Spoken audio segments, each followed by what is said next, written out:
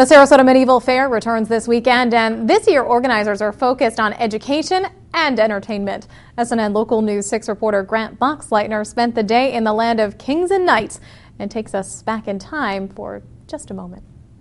So we're here the day before the big opening, and we're going to take you on the tour of the Sarasota Medieval Fair. Come on. Inside, we meet with production manager John Losay. He says the fair is more than just reenactments. Each year we make a little bit more progress towards achieving our goal of actually presenting history in a way that's entertaining and while maintaining its educational value. So, sir, how historic is this event, really?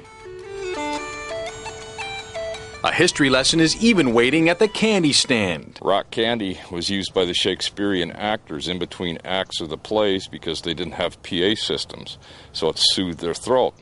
Rock candy's been around since the 1100s. And right here in this arena, it's going to be a chess match between the Normans and Anglo-Saxons for supremacy.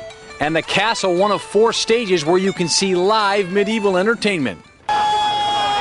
This year's theme is the Battle of Hastings, but the main attraction takes place in the jousting arena. Lancers will ride these horses for the big showdown. They are the propellant for us to knock the snot out of one another. So bring your thinking caps. She looks more like a goose to me. Lay home, lay home. This should be one interesting day of class. It's done in a way that it provokes interest. It's not just dry history like you would get in a classroom a lot of times. Reporting in Sarasota, Grant Boxleitner, SNN Local News 6.